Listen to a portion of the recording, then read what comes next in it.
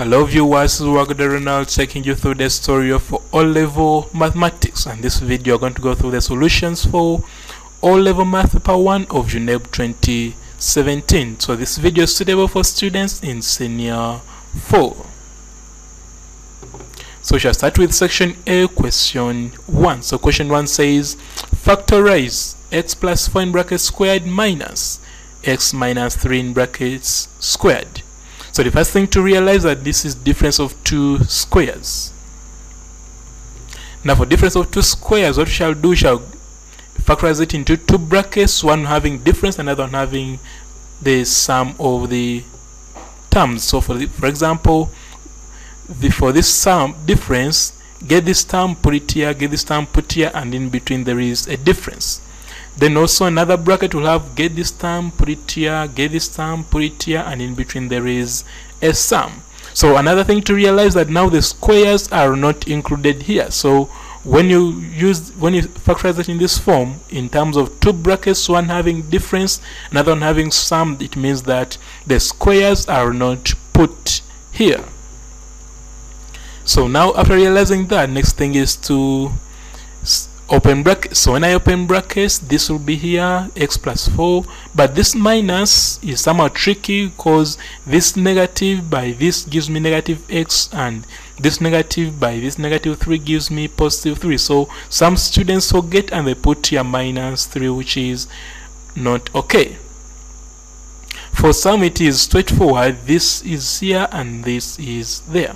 But for difference, you must be careful when you are dealing with the difference with the bracket for difference.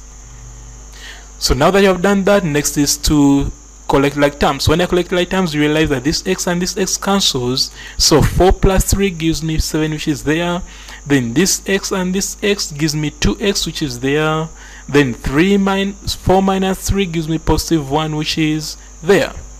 So in the end, I'll come up with 7 in brackets 2x plus 1. So in that, I have factorized what was given. So basically that's what they wanted, and now let's see how marks can be awarded.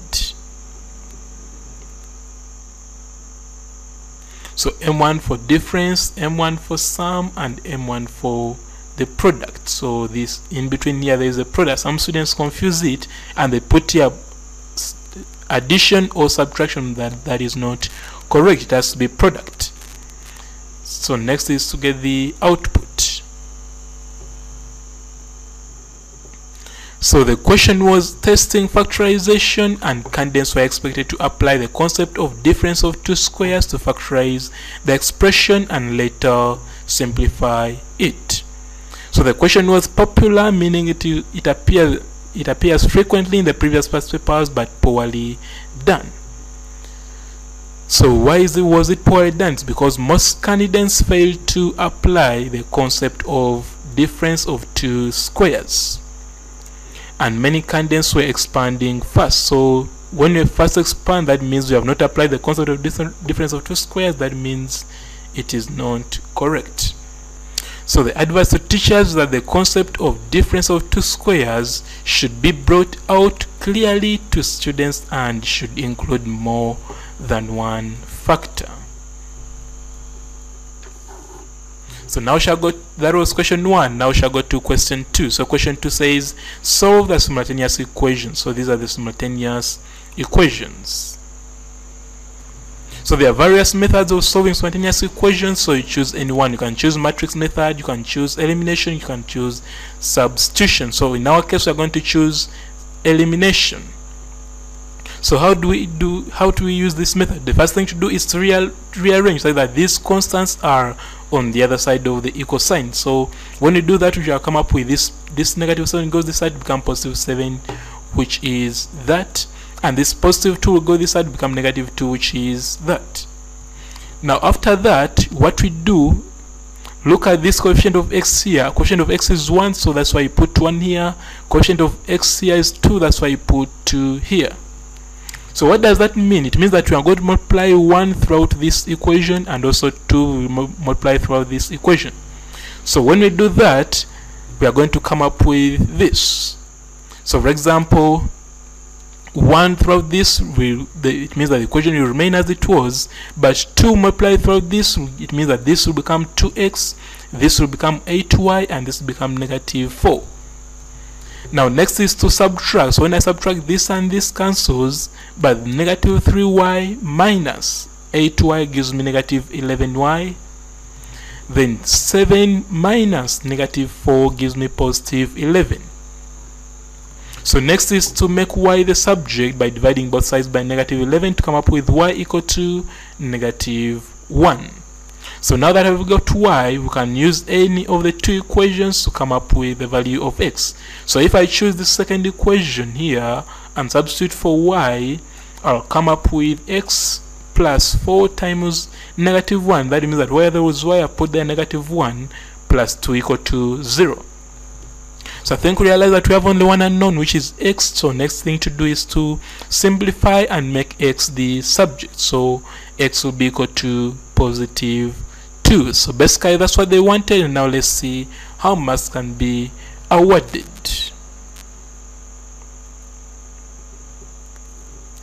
So M1 for this subtraction, A1 for the value of y, M1 for substitution, A1 for the value of x.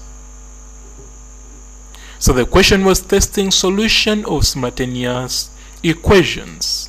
It was an open question where candidates were expected to use any method of solving simultaneous equation. Like I said, there are many methods. There's graphical method, substitution method, elimination method, and matrix method. So in this video, what we have used is called elimination method. The question was very popular and very well done. So very popular means that it appears frequently in the previous past papers, and also it was well done. And candidates, but however, some candidates miscopied the signs while others failed to rearrange the equations correctly. So the first thing to do is to rearrange, but as you rearrange, you must be keen so that you don't interchange the signs. Then some of those who used matrix method failed to obtain the correct adjunct matrix. So advice to teachers is that the teachers should emphasize correct copying of signs and correct order of matrix arrangement for matrix multiplication. Now this matrix the topic of matrices has also been well discussed in on this platform. So what you do, if you have issues with it, go to the playlist of senior 3 work.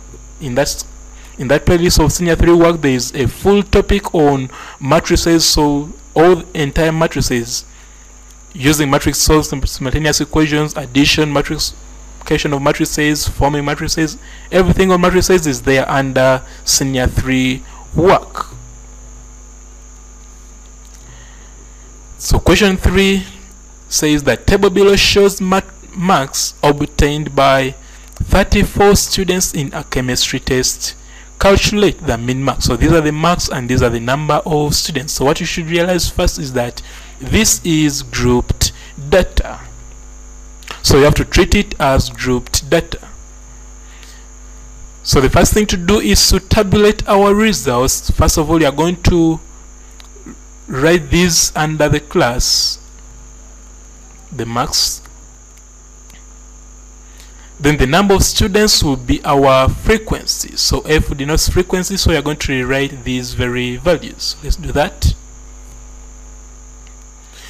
Now because they wanted mean, you also have to get the mid mark, which is X.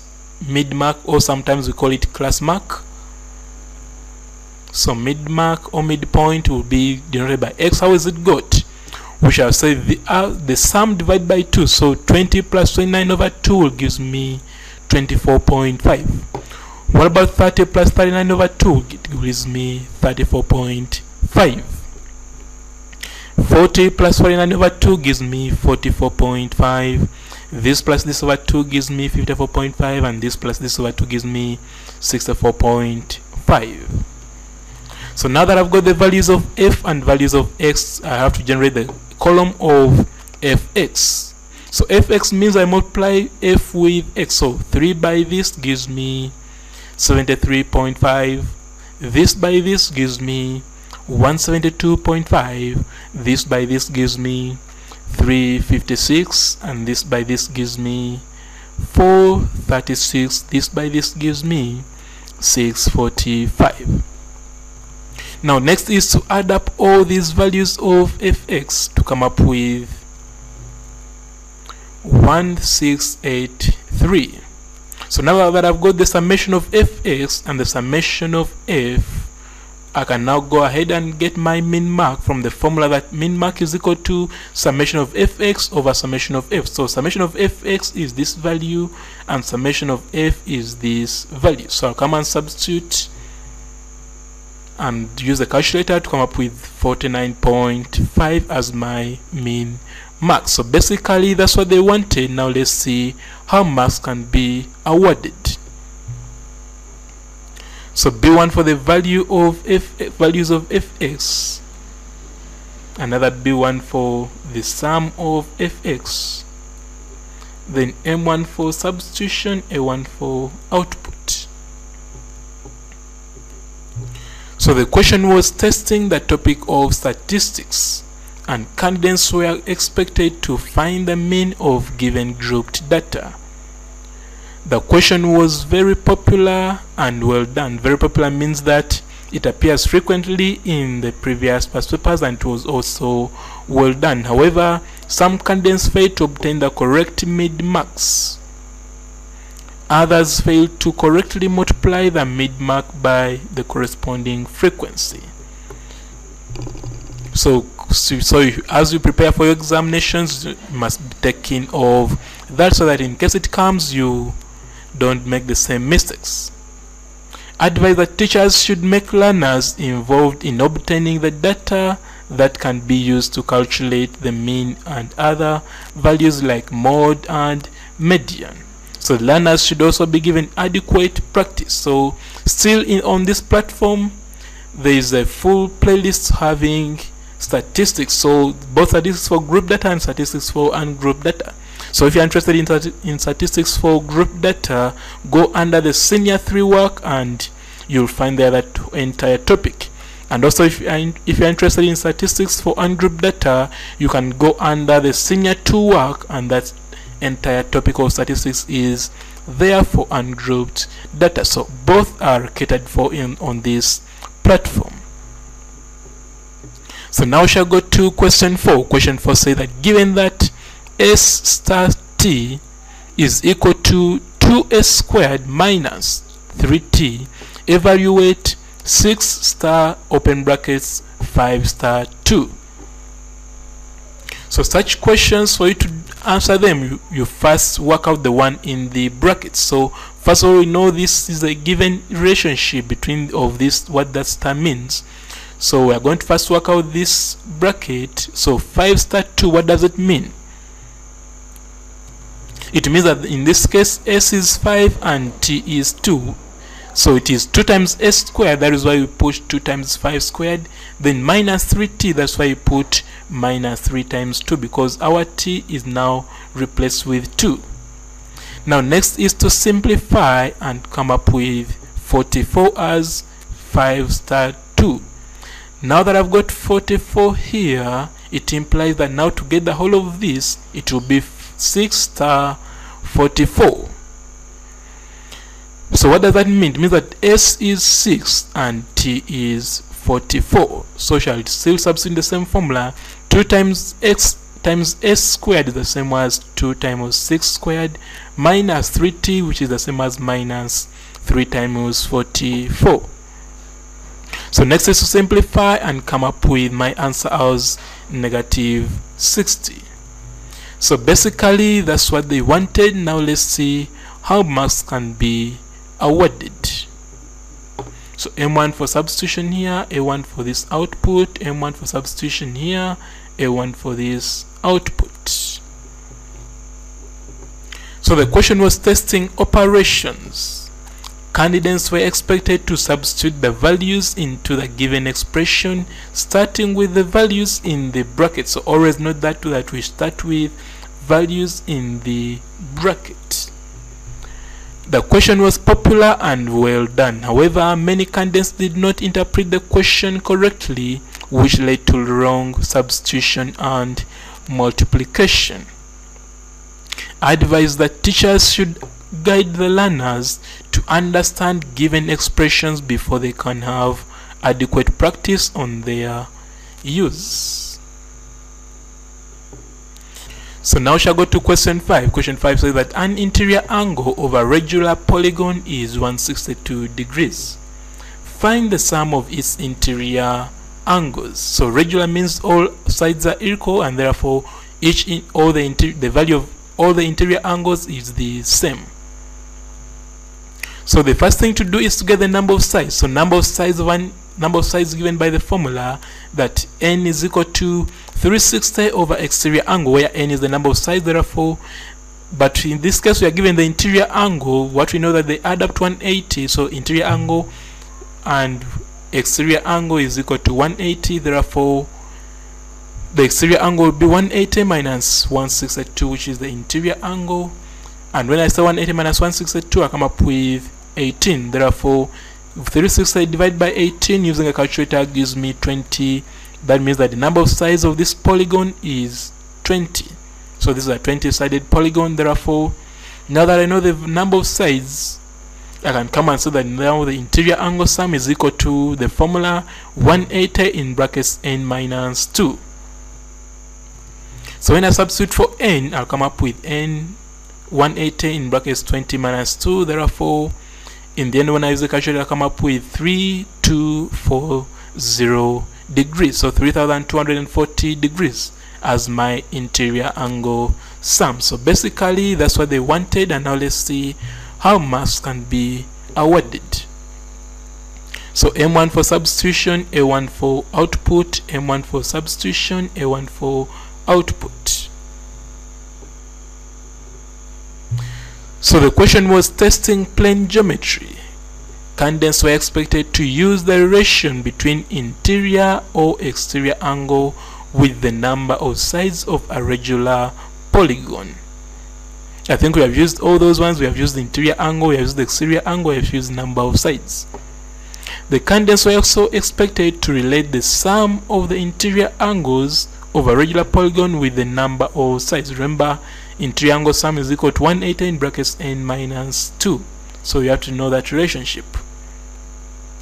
The question was not popular and was poorly done. So not popular means that it appears less frequently in the previous papers, and poorly done means that most of the candidates who attended the question, very few got it correct.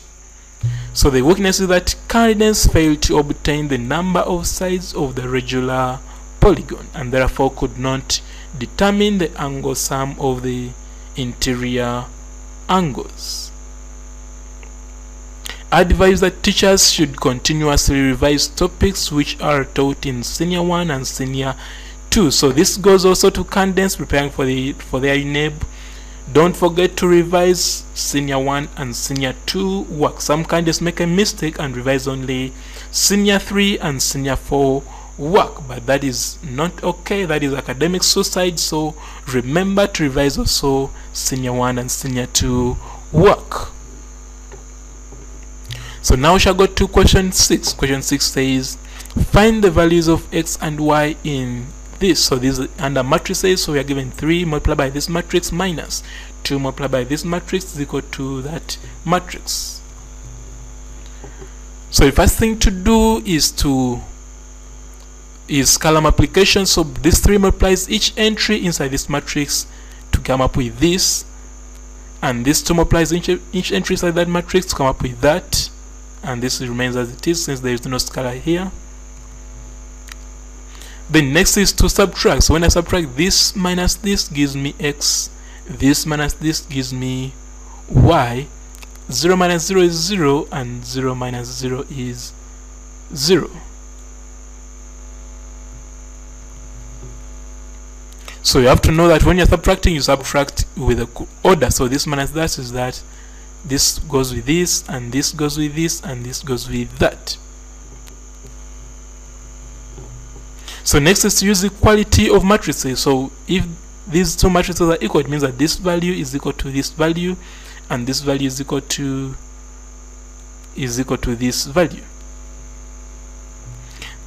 Therefore, we shall come and say that x is equal to 3 and y is equal to 4. So basically, that's what they wanted. Now let's see how much can be awarded.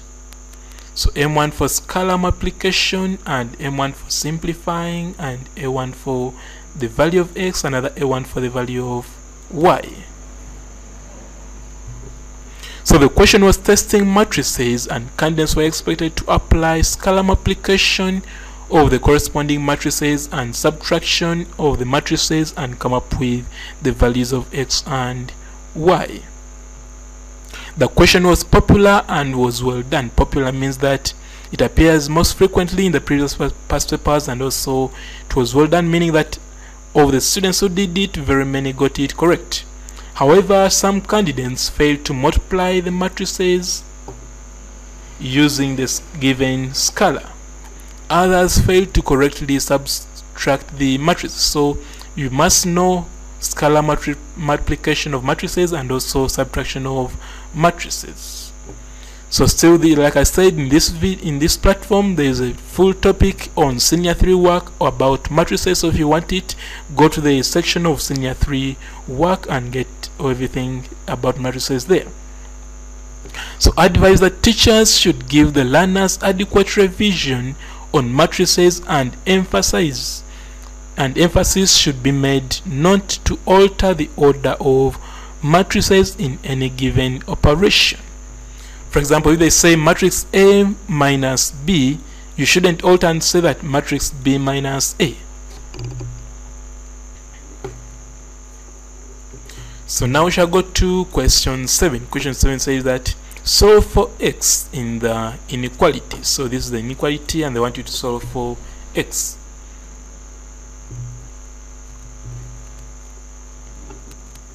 So you first rewrite the given inequality as it is. Then next is to get the lowest common divisor. So lowest common divisor is the LCM of this denominator. So LCM of 2, 3, 6 and 4. So the LCM will be 12.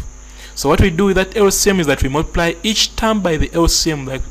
So this half will be multiplied by 12, this will be multiplied by 12, this will be multiplied by 12, and this will be multiplied by 12. So after, the reason why we do that is to remove the denominator and remain with only the numerators. So this with this cancels to give you 6, which is that. Then for this one, this 3 with this gives you 4, and that 4 with 2 gives me 8, which is that, and there is this x which is there. For this case, this 6 and this gives me 2, which is there, and this x is there. For this 4 with this gives me 3, which is that, and this minus is there. So I think we realize that there is no more fraction now. So next is to rearrange by collecting like terms. So what we're going to do, we are going to bring this 3 this side and bring this one this side to come up with 6 plus 3 less than 2x plus 8x. So when I collect like simplify, I come up with this gives me 9 and this gives me 10x. So next but remember we want to solve for x, so I shall divide both sides by 10 to remain with x. So when I divide both sides by 10, I'll come up with 9 over 10 less than x, meaning that x is greater than 9 over 10. So basically that's what they wanted. Now let's see how much can be awarded. So one is multiplying followed by the LCD, which is the lowest common divisor. Another one is collecting like terms. Another one is division. And lastly output. So the question was testing solution of linear inequalities. Candidates were expected to solve the inequality which had fractions, and this required knowledge and use of LCM and collecting like terms. So both how to get the LCM and how to collect like terms was needed. So the question was popular but poorly done. Why? Because some candidates changed the inequality sign and made it an equation. So what you should remember is that when you are solving these inequalities, the inequality sign must remain. What some students do, they remove this inequality sign and put the unequal sign. That is not okay. Others fail to use the LCM correctly, and some fail to reverse the inequality sign after dividing or multiplying both sides by a negative. So I think you realize why, for my case here,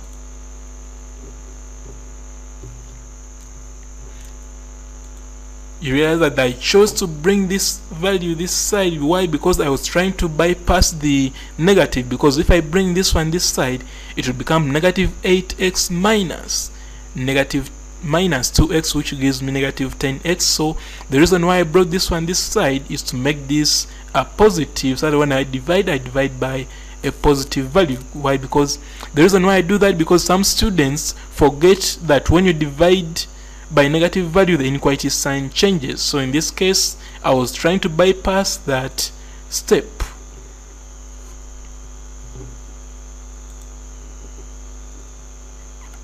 So some students who didn't do that, when they divided by the negative number, they forgot to change the inequality sign. So advice to teachers that most candidates failed to deal with fractions. What does that mean? It means that teachers need to give more exercise to be done in this area. Also, emphasis should be laid on reversing the inequality sign at the stage of multiplying or dividing by a negative. So either bypass the negative, or you leave it as it is and remember that when you divide by a negative number, the inequality sign changes. So in this video, what I did, I bypassed the negative by putting the x on the right hand side, so that the coefficient of x is positive. So now shall go to question 8. Question 8 says, in the right angled triangle ABC below, AB is 10 centimeters, which is that, and AC is 6 centimeters, which is that. Determine Roman part A, the length BC. So they want this length BC, and part B, the area of triangle ABC. So the first thing to remember is that for a right angle triangle, we have to use Pythagoras theory. So what we know that this is the hypotenuse. Therefore, from Pythagoras theory, we shall say that BC will be equal to this hypotenuse minus this one. So AB squared minus AC squared. Therefore, when I substitute, to remove this square, I will have to put a square root on both sides to come up with BC being equal to square root of AB, which is 10, minus AC, which is 6. AC squared. So 10 squared is 100, 6 squared is 36. So 100 minus 36 gives me 64. And square root of 64 is 8. So I shall take a positive value, which will be 8 centimeters. So that was part A. What about part B? Part B, they want the area of triangle ABC. Remember, area is a half base height, so this will be our base and this will be our height. So the base will be that and height will be 8, which was already calculated here. So when I use the calculator, I'll come up with 24 centimeters squared. So basically that's what they wanted. Now let's see how much can be awarded. So this M1 for this substitution and A1 for the output, M1 for this substitution, A1 for the output. So the question was testing the application of Pythagoras theorem, and candidates were expected to apply Pythagoras theorem to determine the third side of the given right angled triangle and also calculate its area. The question was very popular and well done. However, some candidates failed to apply Pythagoras theorem correctly to determine the length of the required side. So some candidates, instead of saying 10 squared minus 6 squared, they were saying 10 squared plus 6 squared. So emphasis must be put on which side is the hypotenuse. Advise that teachers should employ a practical approach to the use of Pythagoras theorem in determining the length and area to help the learners to visualize this concept. So as teachers, you have to be as creative as possible so that learners can visualize this concept. So question 9 says that a number which is divisible by 3, know that word divisible by 3, is chosen at random from a set of even numbers between 1 and 20. What is the probability of choosing the number? So first of all, we shall say that let A be the even numbers, set of even numbers between 1 and 20. Therefore, those even numbers will be 2, 4, 6, 8, 10, 12, 14, 16, 18. So that was set A. Now we shall go to set B, which is a set of numbers divisible by 3 between 1 and 20. So when you list them, there will be 3, 6, 9, 12, 15, and 18. Therefore, the required probability will be the number of n intersection B, because they said the number is divisible by 3 and also is an even number and also between 1 and 20. Therefore, the intersection will be, first of all, what is in common? There is this 6, there is this 12, and there is this 18. So the n intersection, the number of members of A intersection B will be 1, 2, 3, which will be 3 members. That's why you put here 3. Then NA will be the sample space, which will be 1, 2, 3, 4, 5, 6, 7, 8, 9. So 9, that was why we put here 9. Therefore, you can choose to reduce or to leave it as 9 over 3. So you can leave it as 9 over 3, or you reduce to come up with 1 over 3. So any is okay. So basically, that's what they wanted. Now let's see how much can be awarded. So B1 for set A, B1 for set B, and now this M1 for you to get this numerator, n number of members of A intersection B, and this A1 is for the entire probability. So the question was testing probability. Candidates were expected to list the set of even numbers between 1 and 20 and then identify the numbers which are divisible by 3 from the same space, so as to determine the required probability. So the question was popular but poorly done. Why? Because some candidates failed to interpret the statement between 1 and 20, which led to wrong list of sample space. So advice to teachers is that teachers should endeavor to clarify to students phrases such as between and or, so that they can interpret them correctly. So these words are very vital in mathematics, so as you prepare for your UNEB examinations, you must know what they mean. So that was question 9. Now we shall go to question 10. So question 10 says the graph below shows the line HK and this image H prime K prime. So this is the line HK and this is the image H prime K prime after rotation in the clockwise direction. Use the graph to determine the part A coordinates of the angle of rotation, then part B angle of rotation. So I shall start with part A, where they want the coordinates of the center of rotation. So for you to get the coordinates, the first thing to do is to join. So draw it, get yourself a ruler and join H to H prime and join K to K prime. So when you join H to H prime, we shall come up with that line. Then join K to K prime, we shall come up with that line. So next thing to do is to draw perpendicular bisectors for both lines, for both H prime and K prime. So let's start with H prime. So for you to draw a perpendicular bisector, you need a pair of compasses and a ruler.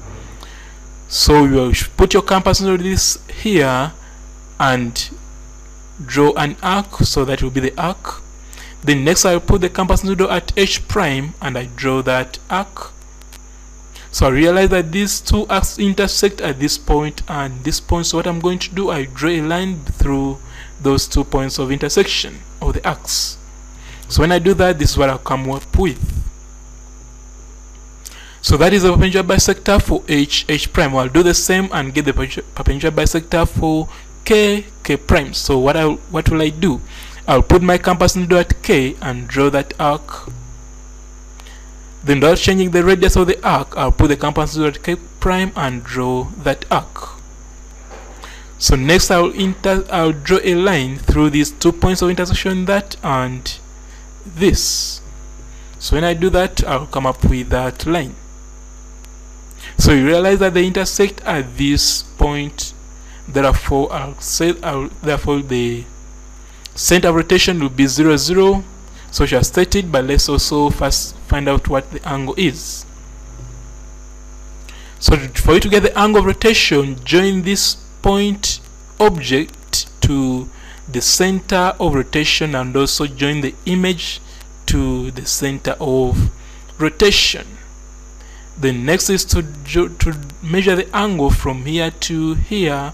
So when I do that, to do that I'll use a protractor. So when I use a protractor, I'll come up with 90 degrees. So what will I do? I'll come and conclude that the center of rotation is 0, 0 and the angle of rotation is positive 90 degrees. So positive, always remember that, positive 90 degrees. Positive because it is in the clockwise direction.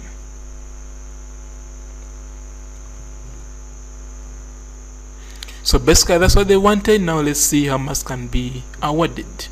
So M1 for you to draw this perpendicular bisector, another one for you to do the other perpendicular bisector, A1 for stating the center and A1 for stating the angle. So the question was testing the transformation of rotation. Candidates were expected to determine the center and angle of rotation given an object and its corresponding image under a rotation. Candidates were expected to construct, note that word construct meaning that you had to use a pair of compasses and a ruler to construct a pair of mediators of the line joining a point to its corresponding image. So pair of mediators means perpendicular bisectors. So this word mediator shouldn't confuse you, it means perpendicular bisectors. And where these mediators meet is the center of rotation. So the intersection of these of the two perpendicular bisectors is the center of rotation, as we have done. So and those, therefore, to find the angle of rotation, candidates were also required to find the angle of rotation, and for you to do that, candidates were to join a point to the center of rotation and also join the corresponding image to the center of rotation, just as we have done, and the angle between these two lines gives the angle of rotation. So the question was not popular, means that it appears less frequently in the previous past papers and was poorly done, meaning that of the students who attempted, very few got it correct. So the weakness is that most candidates failed to determine the center of rotation, let alone stating the angle of rotation. Advice to teachers that teachers should always revise topics which are taught in Senior 1 and Senior 2. So that was section A. Now we shall go to section B. So remember, in section B, a candidate is expected to attempt only 5 questions. Remember, section B has 7 questions and each question carries 12 marks.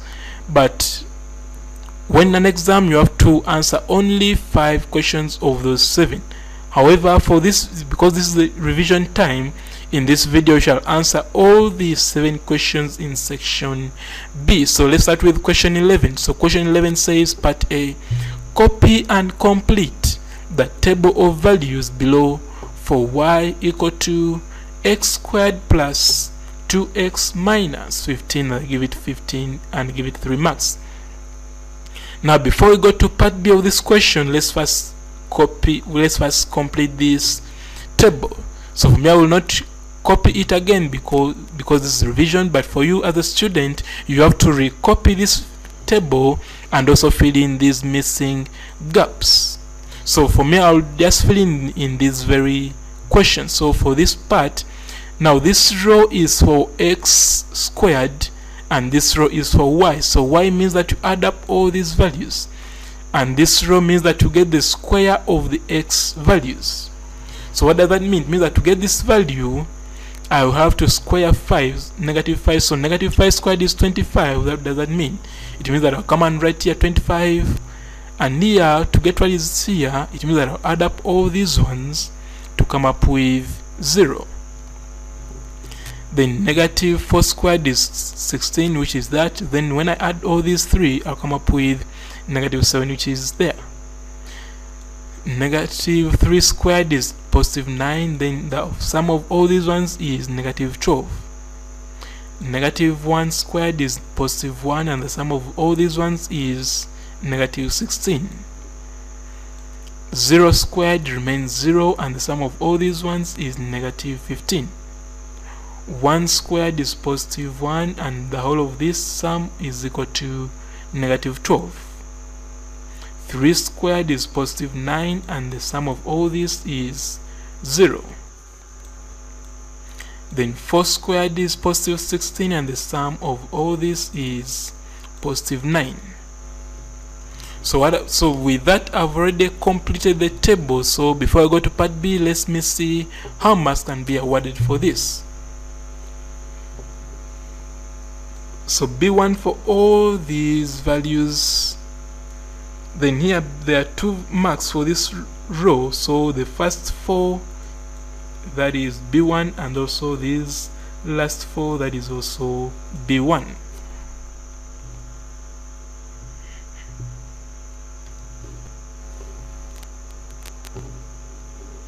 So that was part A. What about part B? So part B says use your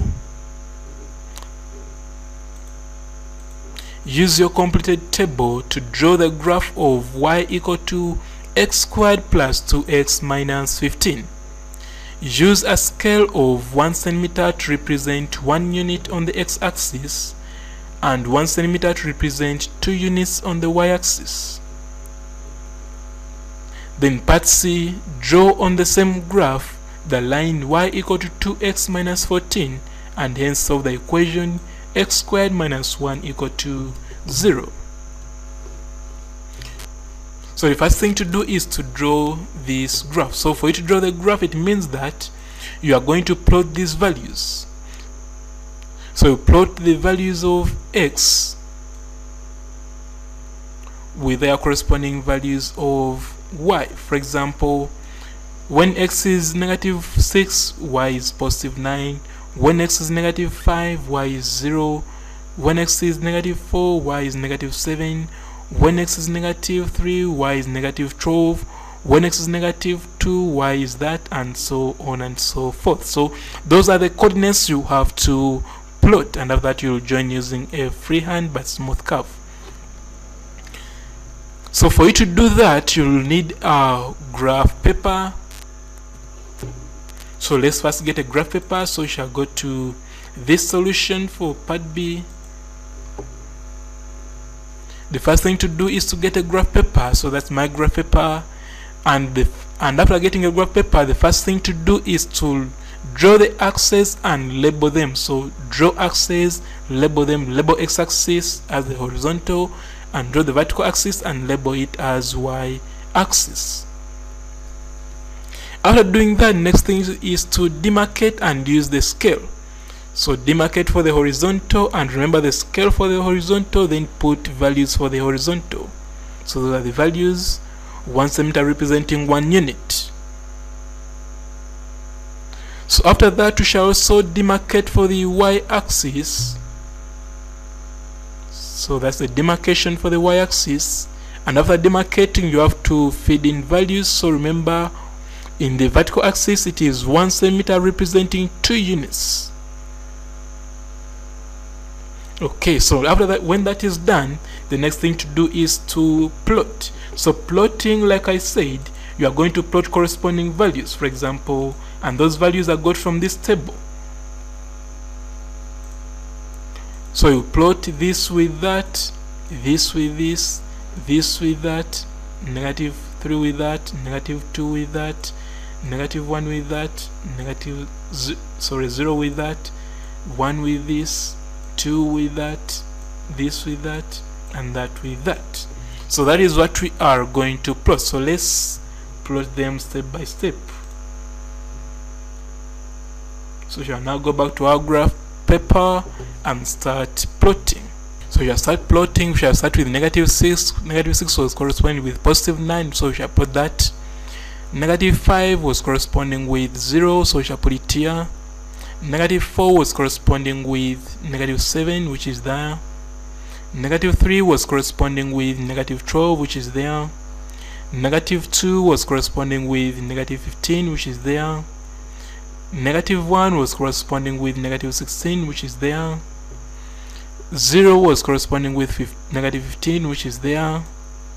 1 was corresponding with -12, which is there. 2 was corresponding with -7, which is there.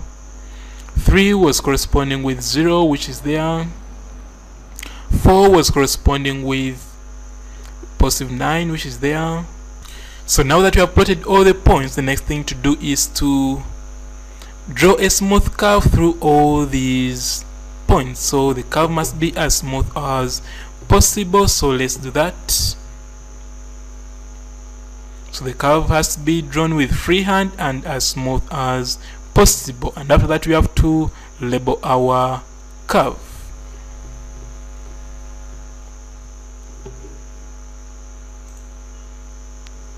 So that is part B, where they wanted you to draw a coed graph, but they also wanted you to draw on the same graph the line. Now that is part. Now we are on part C, to draw on the same graph the line y equal to 2x minus 14, and hence solve the equation x squared minus 1 equal to 0. So the first thing to do is, because this is the line, we shall get any 2 points on that line.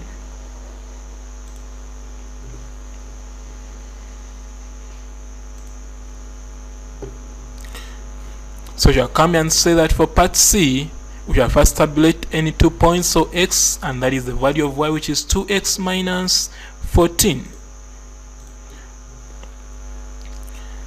Therefore, when x is 0, y will be -14, and when x is 7, y will be 0. So what we are going to do, we are going to plot 0, -14, and also 7, 0. So let's start with 0, -14, which is there. Then also plot 0, 7, which is there. So we have to draw a straight line through those 2 points.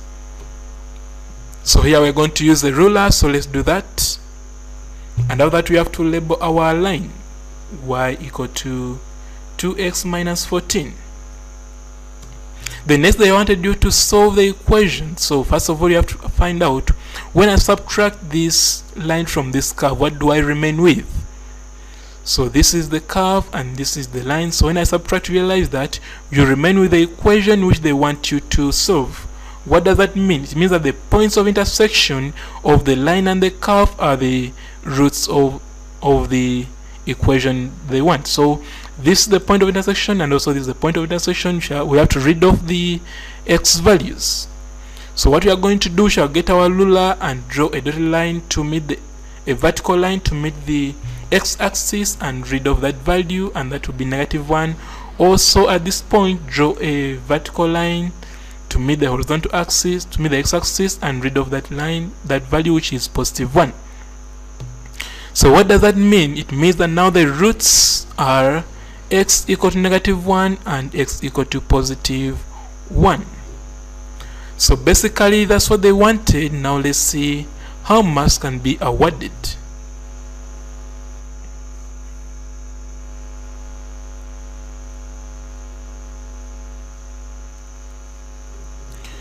So B1 for both axes and M1 for the correct scale. Correct scale, 2 units for 1 centimeter representing 2 units for vertical, and 1 centimeter representing 1 unit for vertical. Then M1 for plotting all points correctly for the curve, and M1 for a reasonable smooth curve passing through all the points. M1 for table values for y equal to 2x minus 14. M1 for drawing the line y equal to 2x minus 14. M1 for this subtraction, attempting to find the required equation. A1 for the first root and another A1 for the second root.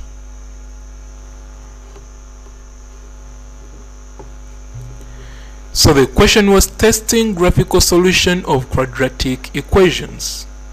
Candidates were expected to complete the given table values and use the table to draw a curve. They were also expected to draw a line of which intersects the curve in order to find the solution of a given new quadratic equation. The question was very popular and was well done. However, some candidates failed to complete the table correctly, which led to plotting wrong points, and some failed to use the given scale. A few candidates could not show how the new quadratic equation was being solved using the original equation and the line drawn. So they forgot to subtract the line from the equation. Advise that teachers should emphasize more graphical work and the correct use of scales given in the question. Teachers should also show the candidates how to relate equation of the new quadratic equation being solved with the line drawn. So that was question 11. Now we shall go to question 12. Question 12 says, 4 schools participated in a football tournament which was played in 2 rounds. The results were given below. So first round, Bakulu SS won 1, drew 3 and lost 2 matches. Dodo SS won 2, drew 2 and lost 2 matches. Kaunga SS won 3, drew 2 and lost 1 match.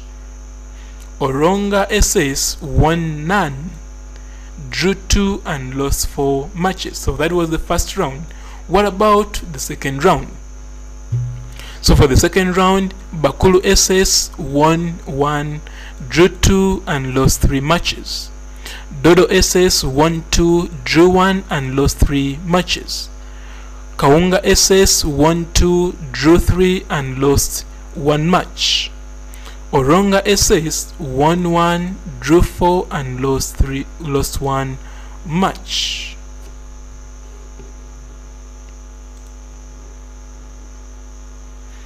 So the question says, part A, write down a 4×3 matrix, know that word 4×3 matrix, which shows the performance of the schools in Roman 1 each of the 2 rounds, Roman 2 both rounds. Then part B, 3 points are awarded for a win, 1 point for a draw and no point for a loss. Roman 1, write down a 3×1 matrix to represent the award of points. Then Roman 2, use matrix multiplication. Using matrix multiplication, determine which school won the tournament.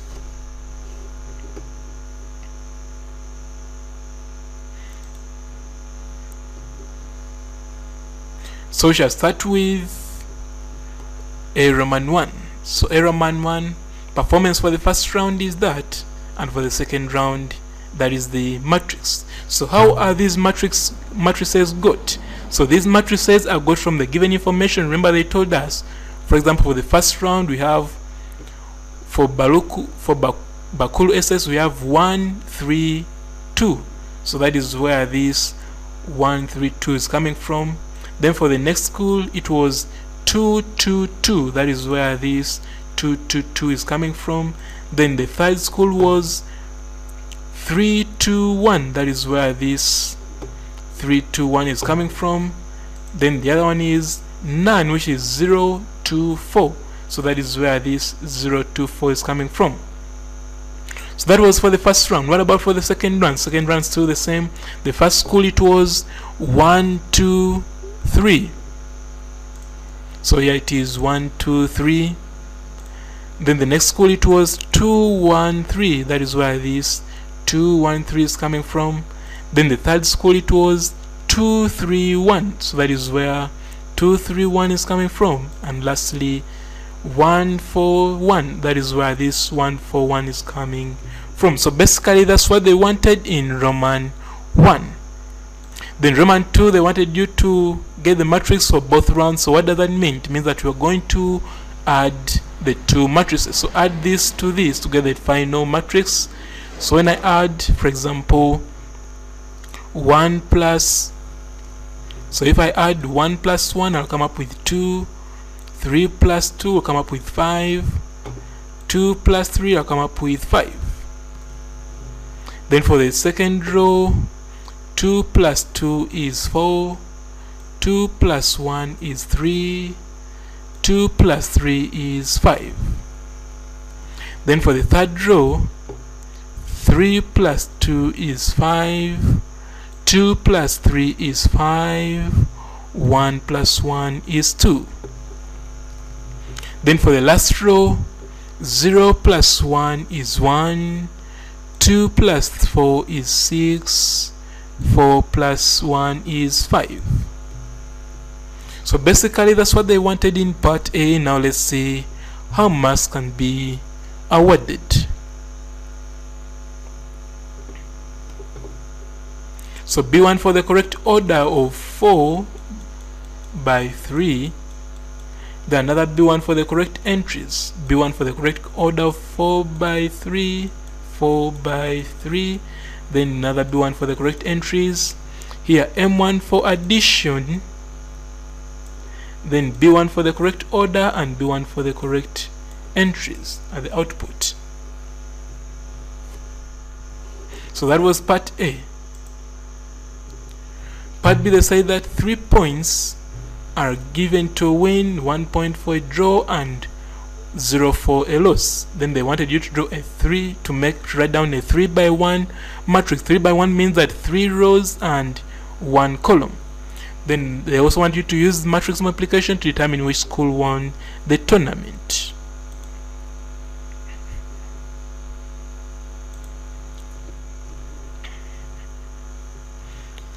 So 3 by 1 matrix will be that 3 points for a win, 1 point for a draw, 0 for a loss. So Roman 2, they want you to use matrix multiplication. So matrix multiplication shall come and multiply. Remember, we have to multiply with the correct order. Correct order means that, for example, we multiply row by column, meaning that the number of columns for the first matrix must be equal to the number of rows for the second matrix. If you look at this, these are 3 columns for the first matrix and these are 3 rows for the second matrix, meaning this is the correct order. So to multiply row by column, so 2 by 3 is 6, 5 by 1 is 5, 5 by 0 is 0. So that's where this is coming from. Then for the second row shall be 4 by 3 is 12, 3 by 1 is 3, and 5 by 0 is 0. Then for the third row, 5 by 3 is 15, 5 by 1 is 5, and 2 by 0 is 0. Then lastly, 1 by 3 is 3, 6 by 1 is 6, 5 by 0 is 0. So by that we have multiplied. Next is to add. So this plus this plus this gives me 11. This plus this plus this gives me 15. This plus this plus this gives me 20. This plus this gives me 9. So the team which won is the one which has the highest points. So if you look at this, it is this. Remember, it is this one with 20. So which team is this? We have to look at the third. So the third school is the one which won. So we shall go back to the question and look for the third school. So the third school was 1, 2, 3. So the third school was Kaunga SS. So that's why here we said that it is Kaunga SS which won the tournament. So basically that's what they wanted, and now let's see how marks can be awarded.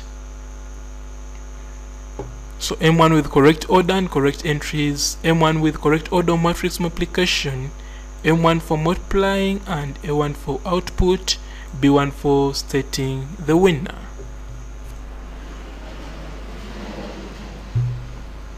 So the question was testing matrices. Candidates were expected to write two matrices of order 4 by 3 using the given information and then adding the two matrices. Candidates were also expected to write down a column matrix of 3 by 1 representing the award of points. Using matrix multiplication, candidates were then required to determine which school won the tournament. The question was very popular and well done. However, candidates had weaknesses in writing down the matrices of the given order. Some used words instead of figures. Addition and multiplication of matrices was also a problem to some candidates. So these are the areas you should be keen of as you are preparing for your UNEB, so that in case it comes back, you get your marks without missing any. So advice to teachers that teachers should emphasize the order of a matrix, which is always stated by giving the number of rows followed by the number of columns and not vice versa. So if you interchange, it will be wrong.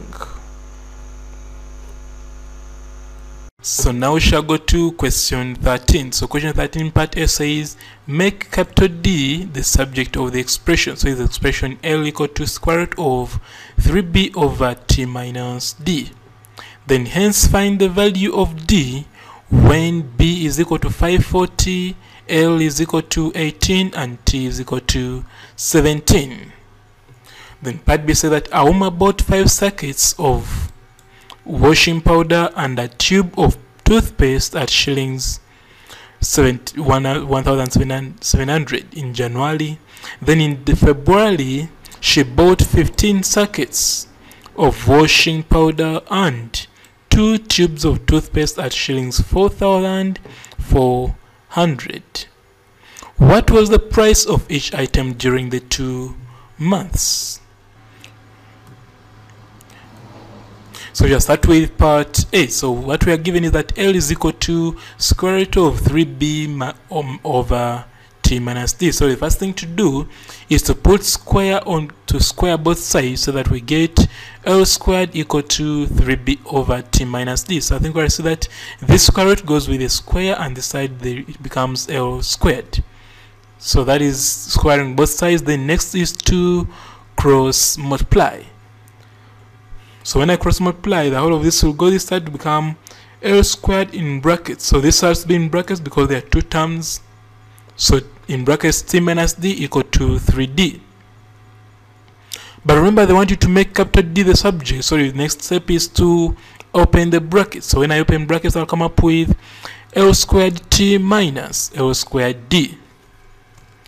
So my main aim is to make d the subject, so leave d on one side. So what I'm going to do, I'm going to rearrange such that this comes this side and this one goes this side. So when this 3b goes this side, it was positive, so it become negative. That's why there's a minus here. Then this one, L squared d, here it was a negative, so when it goes this side, it becomes a positive. That's why here there is a positive L squared d. Now next is to divide both sides by L squared so that I remain with only d on this side. So when I divide both sides by L squared, I'll come up with that. So that means that d is equal to L squared t minus 3b everything divided by L squared. So that's what they wanted now, but they also say that they also ask for the hence part. For example, if you look at this, so after making d the subject, they also say that find the value of d when b is equal to 540, L is equal to 18, and t is equal to 17. So what we are going to do, we are going to substitute for b, L, and t.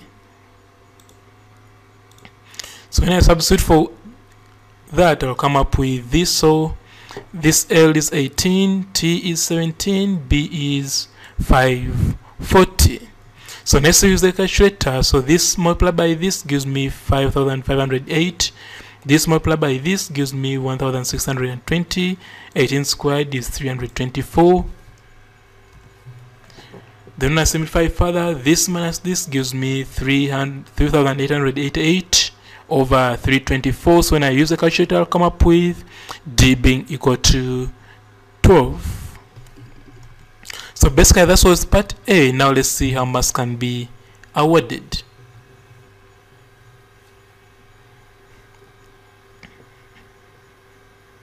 So M1 for squaring both sides, another M1 for cross multiplying, M1 for opening brackets, and A1 for making D the subject. Then for the hence part, M1 for substitution and A1 for the output.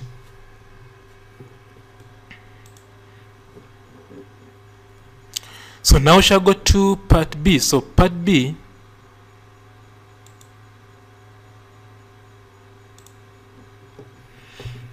says that I want about 5 sackets of washing powder and a tube of toothpaste at shillings 1,700. That's in January. So then in February it was 15 sackets and 2 tubes of toothpaste at shillings 4,400. So we shall get 2 simultaneous equations.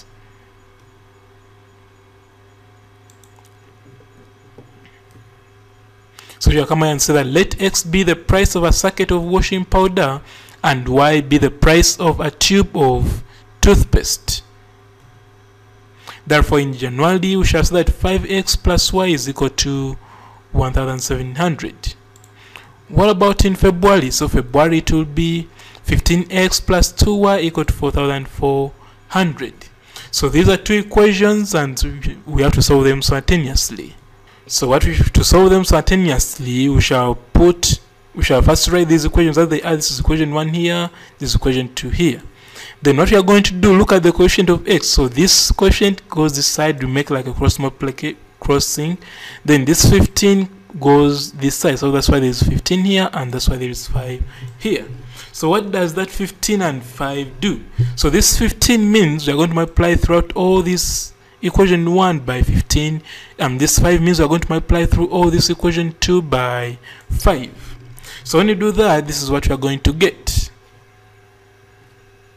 For example, 15 by 5 gives you 75, 15 by Y gives you 15Y, 15 by 1,700 gives you 25,500. Then here 5 by 15 gives you 75X, 5 by 2 gives 10, 5 by 4,400 gives you 22,000.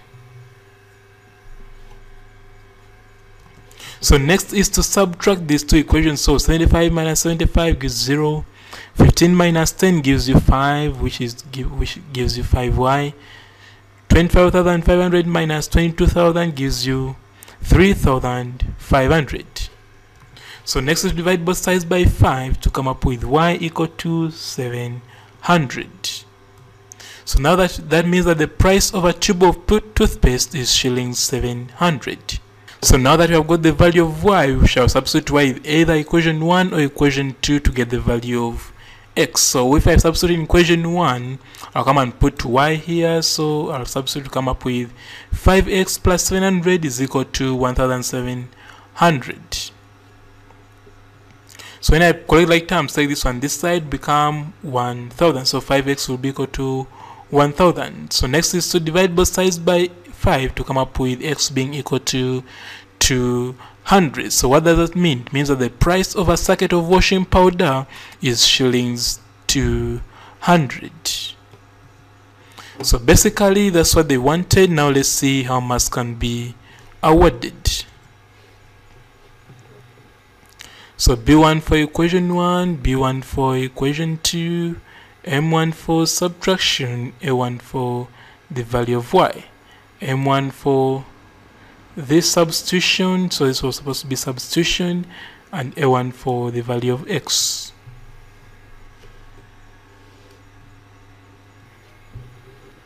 So in part A, the question was testing changing a letter to be the subject or in the given formula. In part B, the question was testing formation and solution of simultaneous equations. Candidates were expected to make the letter D to be the subject of the formula by getting rid of the square root sign by squaring both sides. Candidates were also expected to form a pair of simultaneous equations and then solve it. The question was popular and was well done. However, in part A, many candidates failed to deal with the square root sign. And in part B, some candidates failed to form the required pair of simultaneous equations, let alone solving the equations. So advises that teachers should give the learners enough exposure to change on subject in a given formula, as well as on formation and solution of simultaneous equations. So it's not a must that they will always give you this, they will always state for you the simultaneous equations. Sometimes they can give you information in what problem, then you are the one to form the simultaneous equations and also to solve them. So that was question 13. Now shall I go to question 14? Question 14 says, using a ruler and a pair of compasses only, part A, construct a triangle ABC where angle ABC is equal to 75 degrees, AB length is equal to 9.3 centimeters, BC length is equal to 8.7 centimeters. That is part A. Part B, measure the length of SC and the angle ACB. Part C, Roman 1, draw an inscribed circle in the triangle ABC. And Roman 2, find the radius of the circle. So this question is on construction, and the first thing to do is to make a sketch of what is given. So first of all, you know that AB is 9.3 centimeters, BC is 8.7 centimeters, and angle ABC is 75 degrees. So let's first sketch that information. So first of all, you shall know that AB is 9.3 centimeters. What about ABC is 75 degrees and BC is 8.7 centimeters. So that gives us our triangle. But they also told us in part C to draw an inscribed circle in the triangle ABC. So inscribed meaning that it touches the sides of the triangle. So that is what they want us to draw. So that was the sketch. Now we have to draw. After drawing the sketch, we can now draw our arcuate diagram. So for the arcuate diagram, remember you need a ruler and a pair of compasses. So the first thing to do is to draw a horizontal line, which is our on which AB will lie. Then we shall mark one point to become our point B. Then using a pair of compasses, we shall put our compass needle here, and the radius of the compass will be 9.3 centimeters. After that, we shall draw an arc there, and that will be point A. So that means that line AB is equal to 9.3 centimeters. So that is now AB. Next thing to do is to measure angle 75. Remember, angle 75, to construct it, you have to construct 90 degrees, 60 degrees, and bisect that angle between 90 and 60. So how do you do that? So let's see how it's done.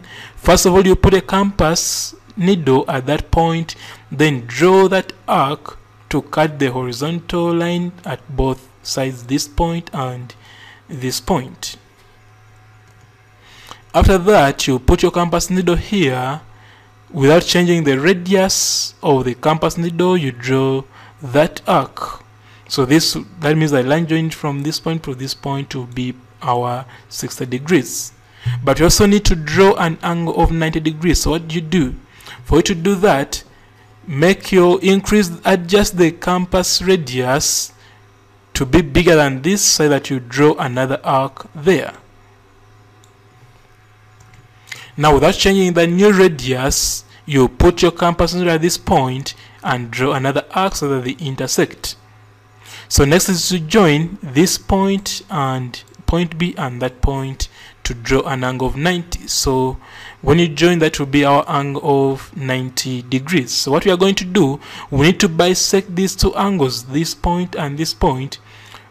So we have to bisect that, because from here to here it is 60, so we have to bisect that.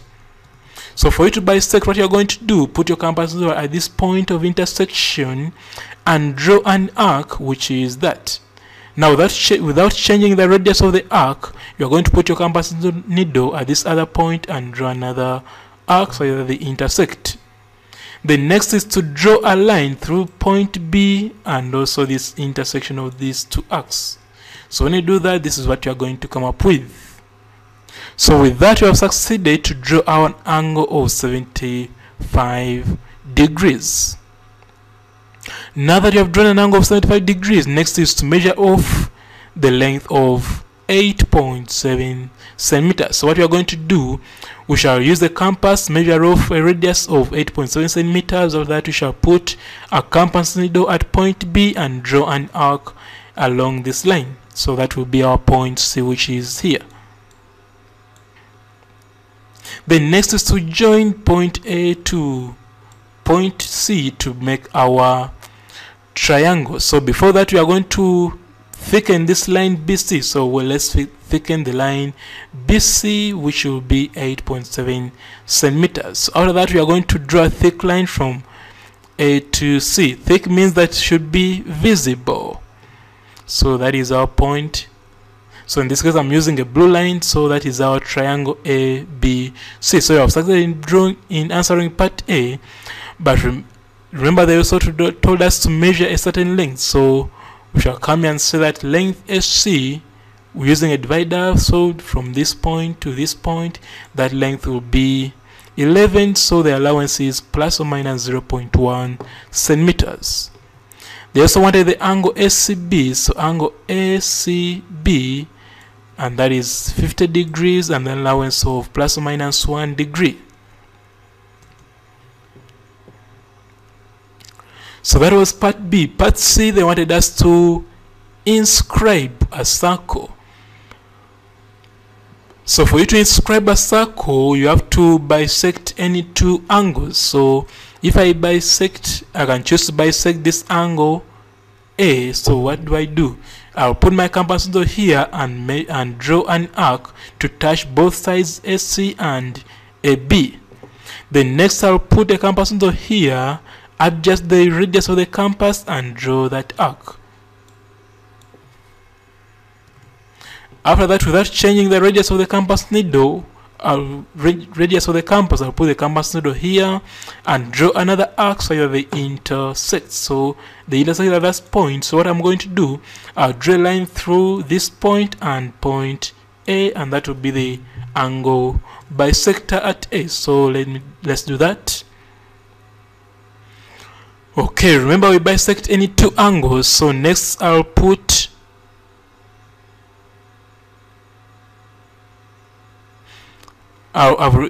my compass needle here. Remember, this was already an arc touching both sides BC and AB. Therefore, I'll put the compass needle here, adjust the radius of the compass and draw that arc. Then after that, I'll put the compass needle at this point, still maintaining the radius of the compass. I'll draw another arc. So I think I realize that they intersect at that point. So this point up to here, I'll use the ruler to join those 2 points, and that will be my angle bisector. So with those two angle bisectors, their point of intersection is what we call will become our center of the circle. So we have got the center, but we don't know the radius yet. So how do they get the radius? For you to get the radius of the circle to inscribe, you have to first drop a perpendicular from the center. So I'll put my compass needle here and measure and draw that arc to touch two sides along the horizontal line of AB. Then from there, I'll put my compass needle at this point and draw another arc. Then, maintaining the radius of the compass, I'll put the compass needle here and draw that arc. So what I'm going to do, I'm going to join this center of the circle to this center, with this point of intersection. So when I do that, this is what I'll come up with. Okay, so what does that mean? It means that the distance from here up to this point is what we call the radius of the circle. So I'll put my compass needle here and measure off this as my radius along with the compass, and then I'll draw that circle, and that will be the inscribed circle. I think you realize that it will touch all the sides. Then I'll also have to state the radius of the circle. So radius will be 2.7 and the allowance is plus or minus 0.1 centimeters. So basically that's what they wanted. Now let's see how marks can be awarded.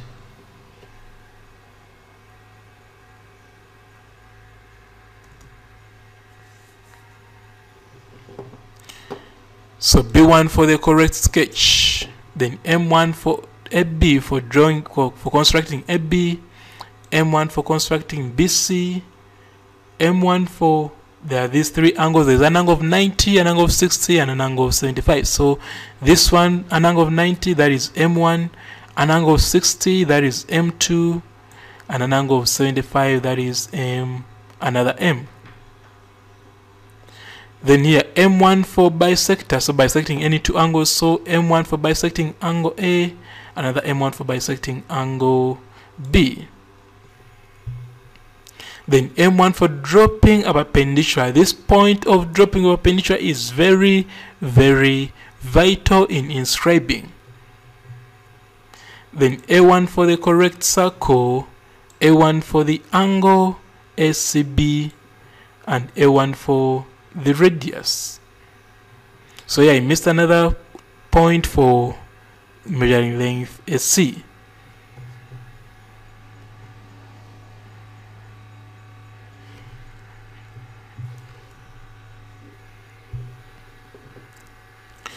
So the question was testing geometrical construction of triangles and an inscribed circle. Candidates were expected to construct a triangle with two given sides, bounding an angle of 75 degrees, and then an inscribed circle. The question was very popular and was well done. However, some candidates did not know how to construct an angle of 75 degrees, so hope you have learned that. Many candidates could not drop a perpendicular from the point of intersection of the angle bisector. So always remember that when you are inscribing a circle, you have to drop a perpendicular. Others constructed a circumscribing circle instead. So others drew a circle which was passing through the vertices, which is not okay. So advise that teachers should use a variety of textbooks while teaching this topic, and they should not ignore the concept taught in primary schools. Emphasis should be placed on the process and steps involved in the construction of an inscribed circle. So this point is very vital because most students get the radius of the circle by trial and error method, which is not okay. So you have to drop a perpendicular. So that was question 14. Now we shall go to question 15. So question 15 says a cupboard has 5 white cups and 3 black cups. 2 cups are picked from the cupboard, one after the other without replacement.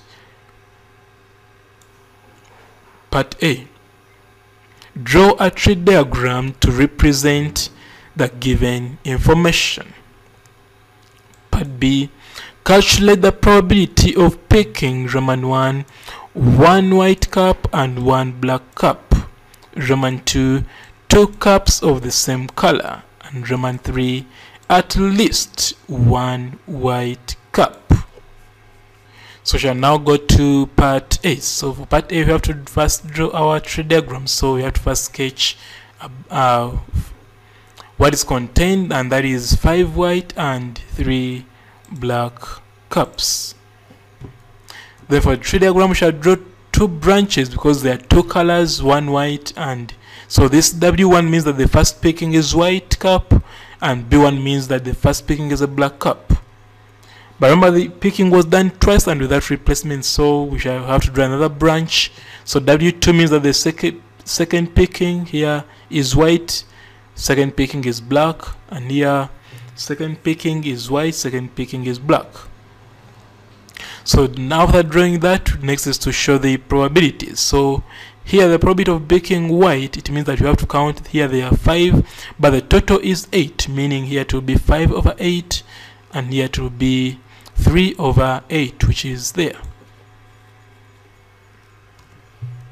Now here it means that after picking white, you again pick white, meaning that it reduced, white cups have reduced, and also the total has reduced by 1. So 5 minus 1 is 4, 8 minus 1 is 7, that's why you have 4 over 7. Then here 1 minus 4 over 7 will give you 3 over 7. For this case here, it means that 3 minus 1 is 2, 8 minus 1 is 7, so that's why there is 2 over 7. Then 1 minus 2 over 7 will come up with 5 over 7. So we have filled our tree diagram, and next is to answer the questions that follow. So Roman 1, they wanted the probability that 1 is white and 1 is black, meaning if you pick white here first, the next has to be black. And if you pick black first, the next has to be white. That's why there is W1 and B2, meaning first is white, second is black. B1, W2 means that first is black, second is white. So the probabilities we have to follow, W1 is this 5 over 8, which is there. Then after W1 you come, the next is black, so black is here. That is why there is 5 over 8 times 3 over 7. Then for this there is B1, which is here, that's why you put it here, followed by W2, which is here, that's what we put here. So that's why you get 3 over 8 multiplied by 5 over 7. So next, when I multiply this, I'll come up with 15 over 56, and when I multiply this, I'll come up with 15 over 56. So when I add the two same LCM, so numerator add the numerator, I'll come up with 30, LCM is 56. So I can either stop at this step, or I reduce further by dividing both sides by 2 to come up with 15 over 28. So before I go to the next slide, let's see how much can be awarded for this slide. So B1 for this first picking, and this one for this one for that, this one for this one for that. Remember, this B1 was for both this and that. Then M1 for substitution and A1 for output. So this output can be also be given at that point.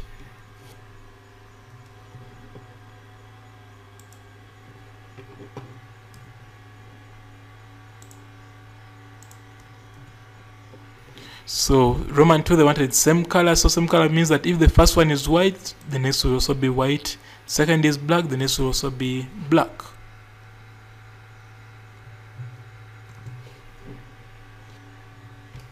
So we shall come back to our tree diagram.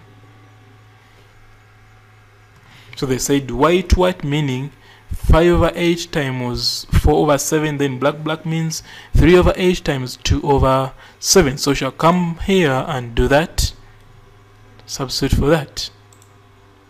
So 5 over 8, 4 over 7, 3 over 8, 2 over 7. So this one will give me this, and this will give me that. When I add the 2, I'll come up with 26 over 56. And when I divide both up and down by 2, I'll come up with 13 over 28.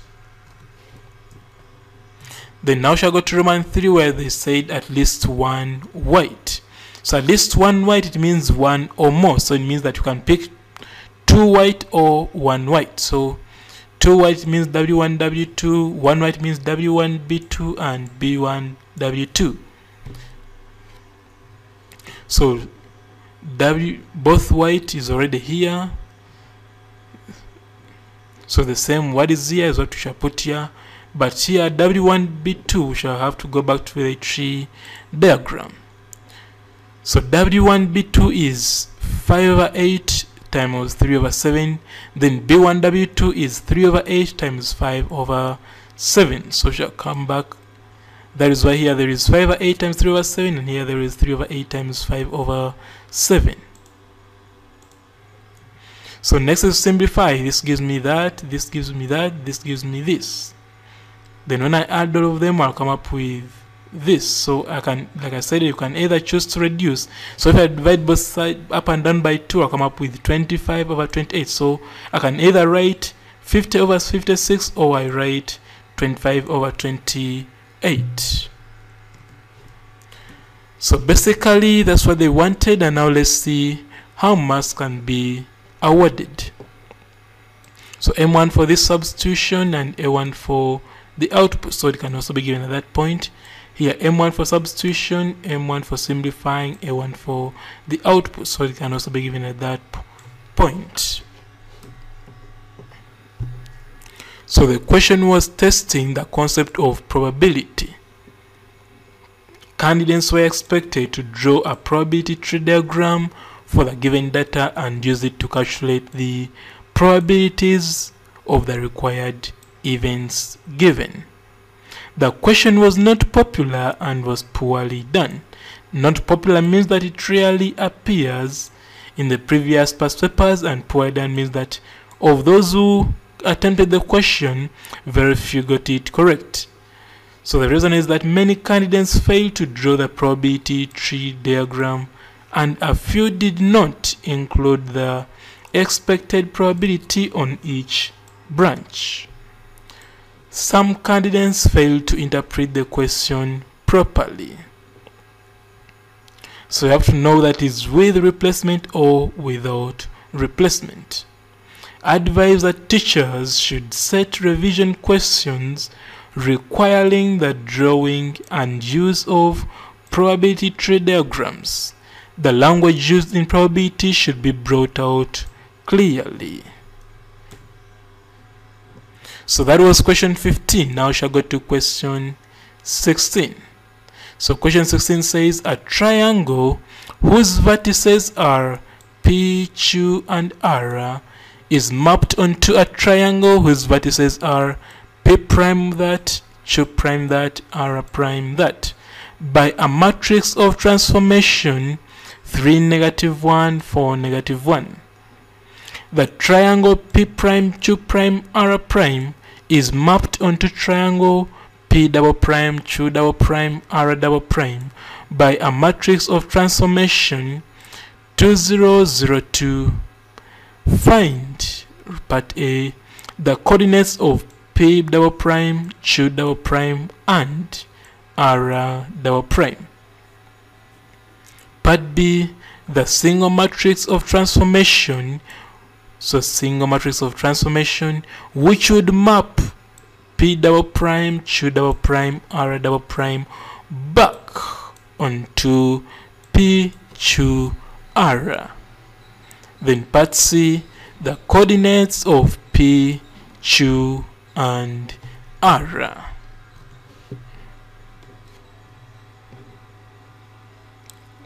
So first of all, we are given the image of this object P, Q, R, and also the matrix of transformation, and also the image of P prime, Q prime, R prime is P double prime, Q double prime, and R double prime. So what does that mean? It means that to get this P double prime, Q double prime, R double prime, you had to multiply the coordinates of P prime, Q prime, R prime by this transformation matrix of 2, 0, 0, 2. So let's do that.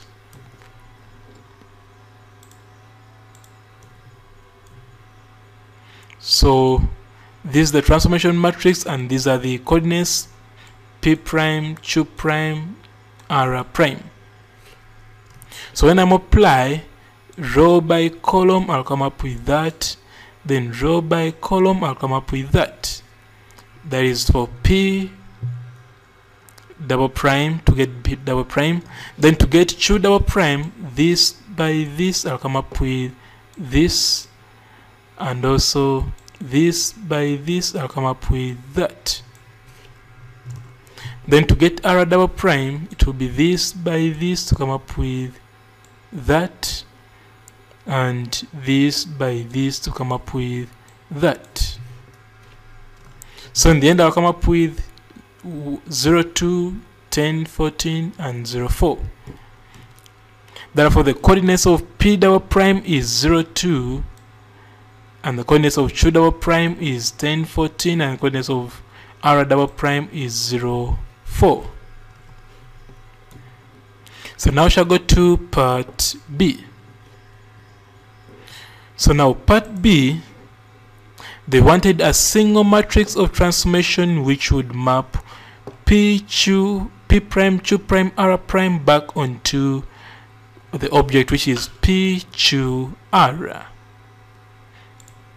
So remember, we are given two transformation matrices, so we have to combine them. So let the first one be A and the second one be B. So the first one is 3, -1, 4, -1, and the second one is 2, 0, 0, 2.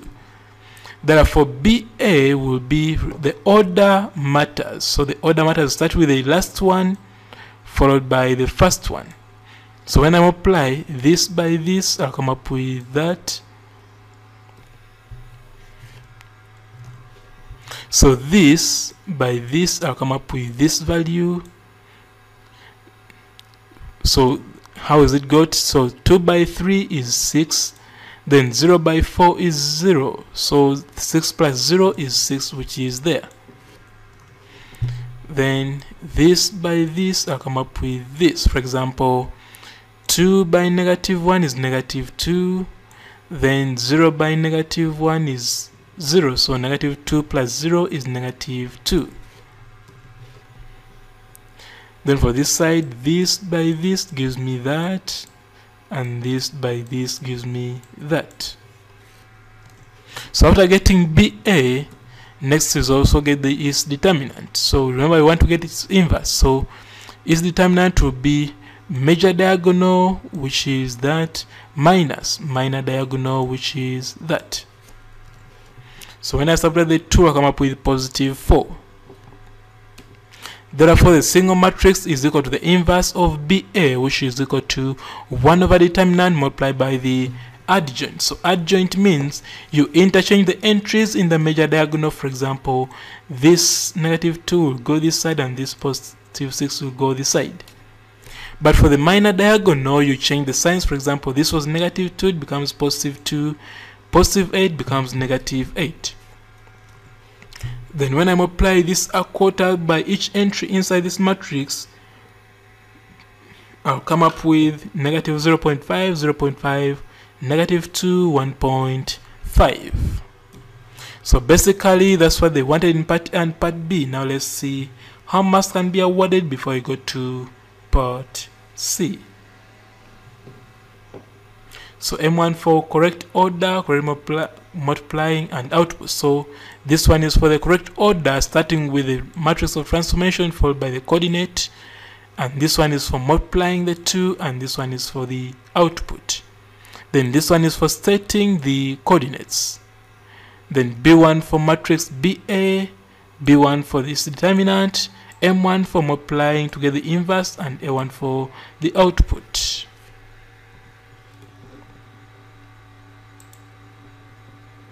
So that was part B. Part C, they want coordinates of P, Q, R. So the good thing is that we have got a matrix which maps the final image back onto the original object. So what we are going to do, we are going to use that very matrix and the final image. So these are the coordinates of P double prime, Q double prime, and R double prime. And this is the matrix, single matrix of transformation, which will map the final image back onto the original object. So when I multiply, I'll come up, so this with this will give me that, then this with this will give me that. Sorry, I've said this with this will give me this, and this with this will give me that. Then this with this, I'll do the same for Q and also for R to come up with these values. The next is to simplify to come up with 2, 3, 2, 1, and 2, 6. Therefore, the coordinates of P are 2, 3, coordinates of Q are 2, 1, and coordinates of R are 2, 6. So basically, that's what they wanted. Now let's see how marks can be awarded. So M1 for multiplying and B1 for output, A1 for coordinate P, A1 for coordinate R, A1 for coordinate, sorry, Q and R. So the question was testing the topic of matrices and transformation. Candidates were required to find the coordinates of the images of given points after undergoing a transformation described by a given matrix. Candidates were also expected to find a single matrix representing two successive matrix transformations. The question was popular but poorly done. Why? Because some candidates failed to pre-multiply the object position vectors by the given matrix transformation so as to obtain the image position of image position vectors, which is later translated to coordinates. Many candidates failed to use the correct order of matrix multiplication, so it has to be transformation followed by the position vector. So advice to teachers is that teachers should emphasize that the first matrix is always pre-multiplied by the second matrix of transformation when obtaining the single matrix representing two successive matrices. I think that's what I say, that you have to begin with the last one followed by the first one. So say if the last one is B and the first one is A, so it has to be BA. If you use AB, that will not be okay. So now we shall go to question 17. So question 17 says, an investor wants to buy two types of generators, A and B. Generator A needs 2 meters squared of space and B needs 3 meters squared of space. The available space is only 6 meters squared. The cost of A is £2,000 and that of B is £10,000. The investor has £80,000 to be spent. If X and Y represent the number of generators of type A and type B respectively, but A write down 4 inequalities from the information given. Then part B represent the 4 inequalities on the same axis, and part C find the greatest number of generators of both types A and B that the investor can buy using the minimum amount of money. So we shall start by writing the inequalities.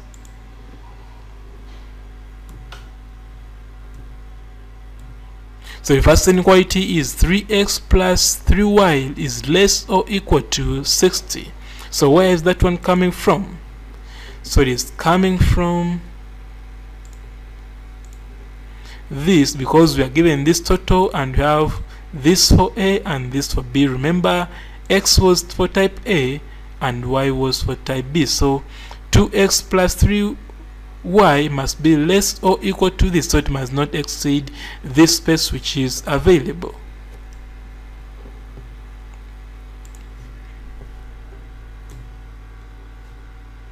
Then the next inequality is 2000x plus 10,000y is less or equal to 80,000. So where is that coming from?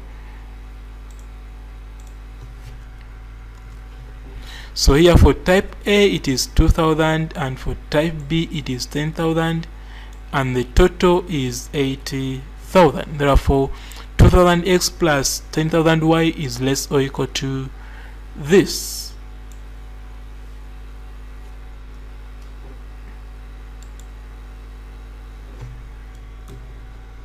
The next is logic, because they cannot have a negative. So the negative generators are not there, so it is either none or some. That is why here we have x is greater than or equal to 0. So it's either 0 or there are some generators of type A. Similarly also for type B, there are either 0 generators or some number of generators. That's why we have to put these two. So the last two inequalities come from something like logic.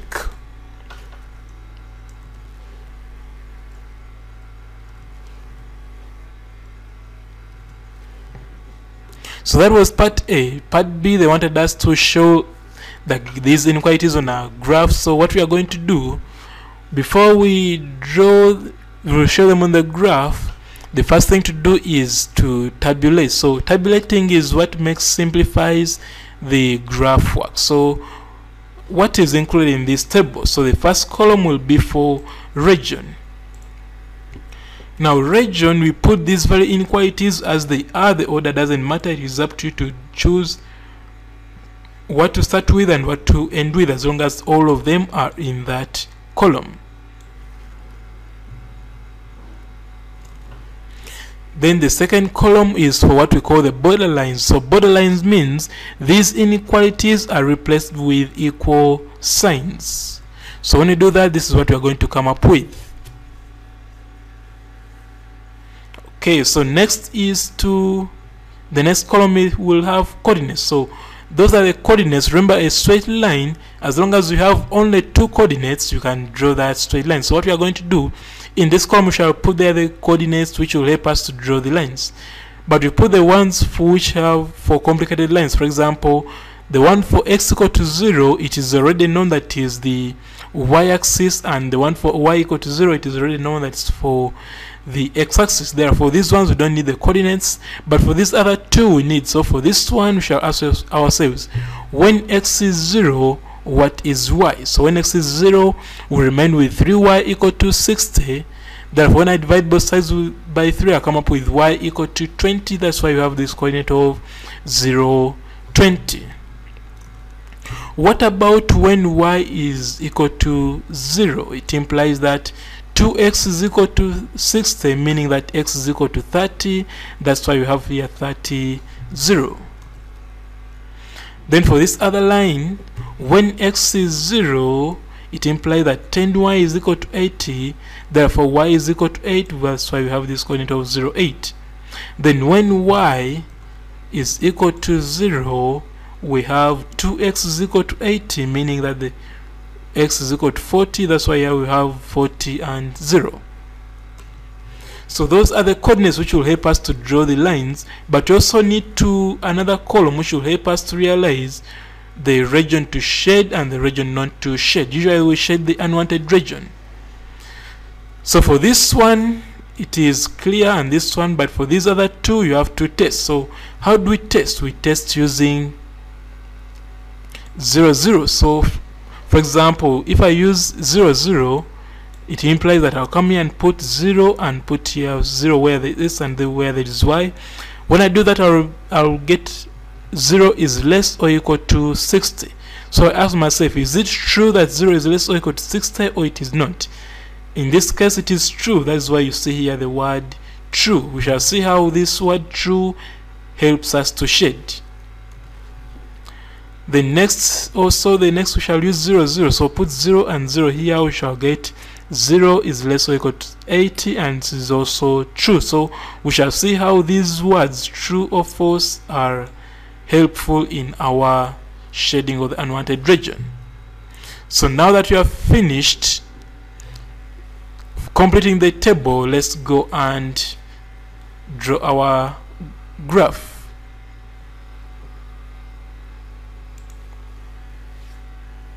So first you need to have a graph paper, so that's my graph paper.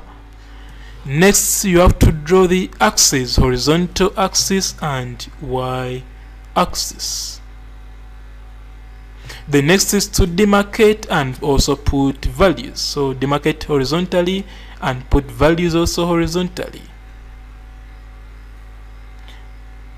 Then also do the same for the vertical, demarcate vertically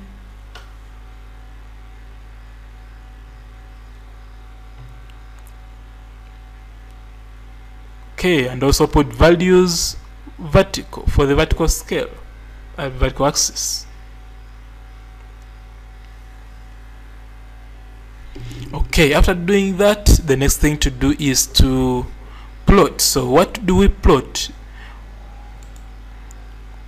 What you're going to plot are these points. So for example, if I want to plot this line, I'll plot 0, 20 and 20, 30. So I'll come here and plot 0, 20 which is there, and also 20 and also 30, 0 which is there. So I'll have to join using a ruler from here up through those 2 points. So let's do that using a ruler. I'll draw that and also label. When you're labeling, you don't label the border lines, you don't label the inequalities, you don't label the regions. What you label is what you call the border line. That is why here there is an equal sign. Always note that when you're labeling, you label the border line.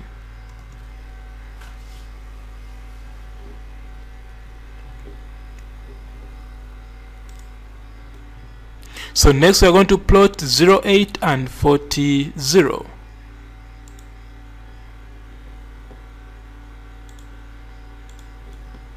So this is 0, 8 and there's also 40, 0 which is here. So you have to draw a line through those 2 points. It has to be a straight line. So let's do that. After drawing, you remember to label using the border line. Okay, so now we have drawn all the lines, because remember we said the y-axis is our x equal to 0 and the horizontal axis is our y equal to 0. So the remaining 2 lines are these ones. Now next is to shade. Now to shade, if you look at this inequality, x greater than or equal to 0 means that the wanted values are the positive values of x, meaning the negative values of x are unwanted. Similarly, for the y greater than or equal to 0 means that the wanted values are the positive values of y, meaning the negative values are unwanted. So shall come here and shade the negative values of x. So negative values of x are these ones, so shall shade that. And also the negative values of y are these ones, so shall shade that. Okay, so after that we need to shade these other 2 lines. So for these other 2 lines, that's where this word of true or false is helpful. For example, for this line 2x plus 3y equal to 60, the point 0, 0 was true, meaning that where you got that point is the wanted region. For example, when we come back here, this is the borderline of interest, and the point 0, 0 is here, meaning that this is the wanted region. Therefore we have to shade this as this will be the unwanted region, and that's what we are going to shade. So we shall come and shade that. Okay, what about this other point? This other point also, it gave us true. As you can see it here, it gave us true, meaning that we shall come here. This is our 0, 0, meaning this is the wanted region, and this will be the unwanted region. So that's what we are going to shade. So we shall do that and shade. So we have finished showing all the inequalities, and next is to go to the next part. So that was part B. Now let's go to part C.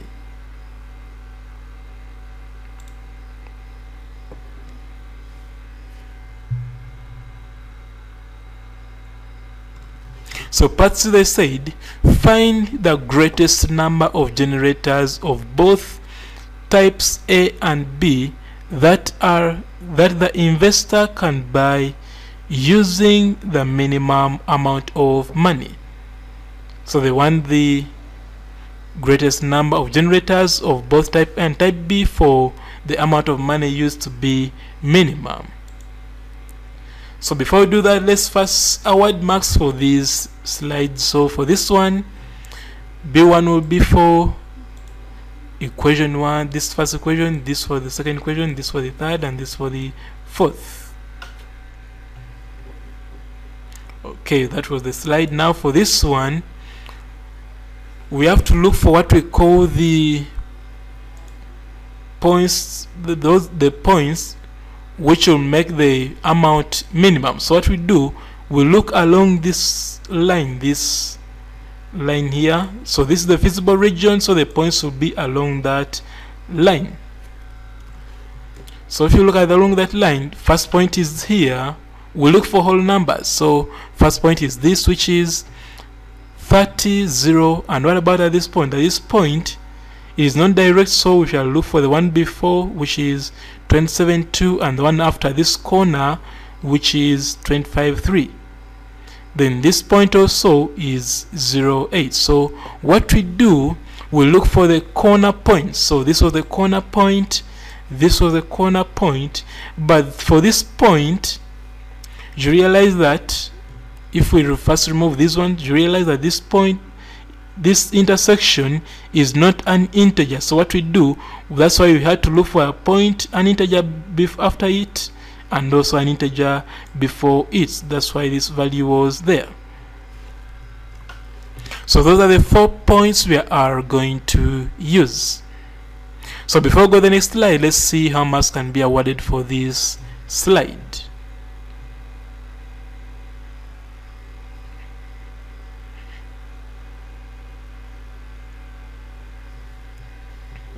So M1 for the correct line of this, another M1 for the correct line of this, M1 for shading the region X greater than 0, so shading this one, then this one for shading the region Y greater than 0 or equal to 0, A1 for correct unshaded region, this part, and B1 for stating the possible coordinates, which are this, that.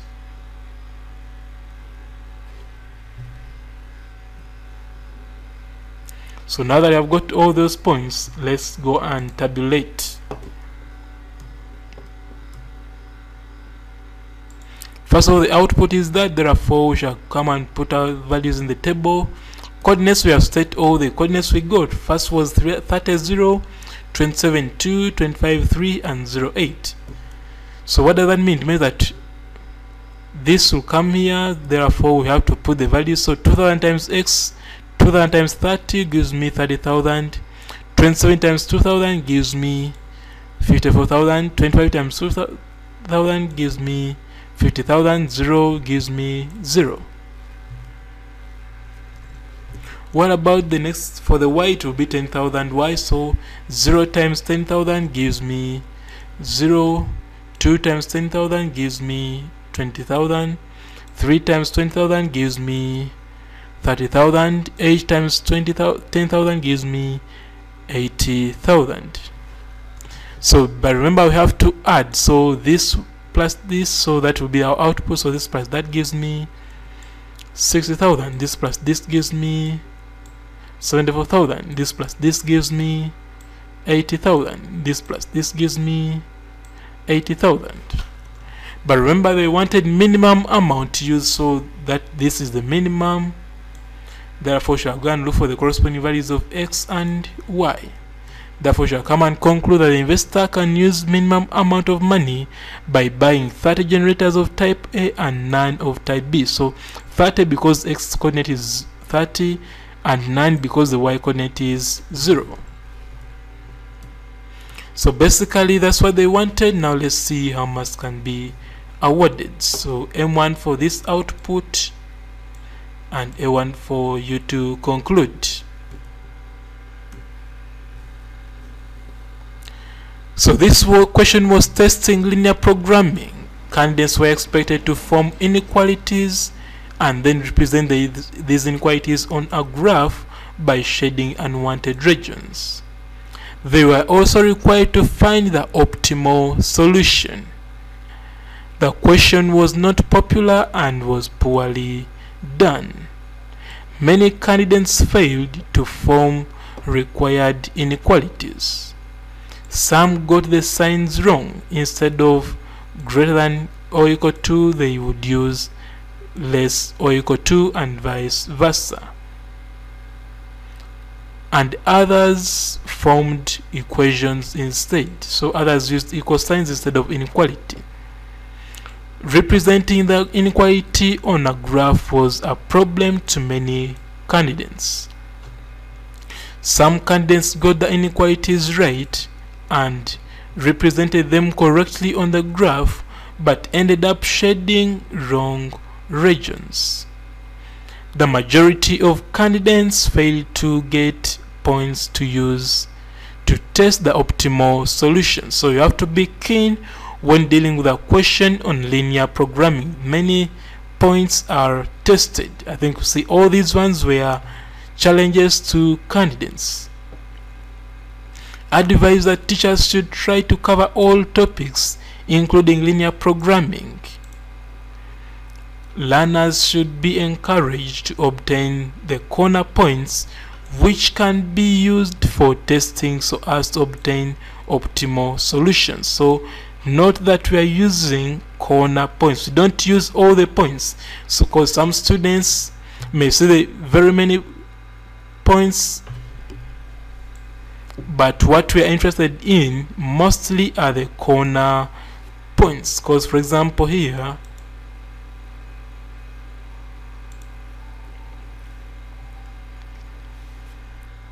so this is what I mean by corner points, the points which are close to the corner. So in between here, we don't need these points. What we need are the corner points.